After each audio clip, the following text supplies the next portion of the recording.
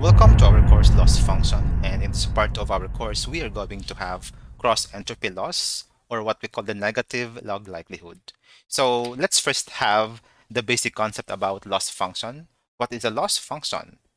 It evaluates how a certain algorithm models the data. So it means we would like here to model the real phenomenon. What is really happening in the real world, we would like our model to perform that reality. So we have some evaluation metrics to understand that. These evaluation metrics may depend on what kind of model we are using or what kind of algorithm we are using for the model. It could be regression and it could be classification.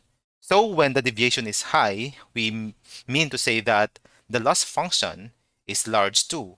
And our target here is that we would like to minimize the error in as much as possible. So that means the deviation should be lesser and lesser. And in some cases, if not in most cases, we would like to reduce the error in our prediction. And that's why in this case, we would like to have this optimization function performed. So in our future lessons, we're going to have these different optimization functions. So let's have the cross-entropy loss formula. So we have this formula to compute for the cross-entropy loss. And one thing that we have to remember is this formula may have some changes. It depends on whether or not we're going to have the binary classification or we have the multi-class classification. So one thing that we have to take note of about this formula is that when the actual label is 1, for example, 1, then we could say that this second formula disappears. So when it is 0, when the actual label is 0, then the first half is dropped off. Or so we would not be using this one too.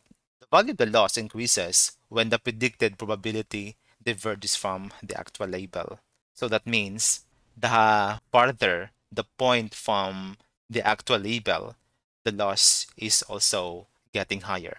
What we do here is just we multiply the log of the actual predicted probability for the ground truth class. The goal here is to minimize the probability of the negative class. And that's why the basic idea of this kind of loss function is to give a high penalty for wrong probability or for wrong predictions, and we give a very low penalty for correct classification. So that means because, for example, our model is performing well, then that means that we are very much confident that the model is predicting very much well. And so because it does so in making better predictions than the penalty, or there is less penalty it incurs. Do you want to know more about this channel? Just click these cards. We do have a lot of free data science courses for free, like machine learning essentials, deep learning mathematics, and a lot more. Here, you can always learn an upskill for free.